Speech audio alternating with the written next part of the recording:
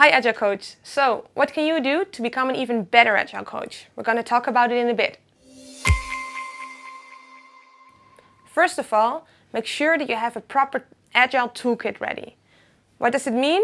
You have theory, you have practices, you have methods, you have tools, and you really just breathe everything that has to do with being Agile.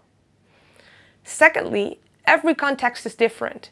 So this means that you have to anticipate and you have to be sure that when something happens, you're ready to grab something out of that Agile toolkit and just implement it immediately. This means you're able to really step above the theory and be ready to bridge what's there in practice and theory. And that third, we can really learn something from a coaching context. What does it mean? In proper one-on-one coaching, we have something like a current state and a future state. And you can really make small steps as it is with an Agile journey or an iteration itself.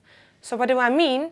Within your whole process, the whole Agile transformation that you want to go through, break it up in smaller pieces and you make sure that you can really go towards that future state in little steps. So, what do we say? First of all, make sure that you have a proper Agile toolkit ready. Second, be there to bridge what's there in theory and in practice.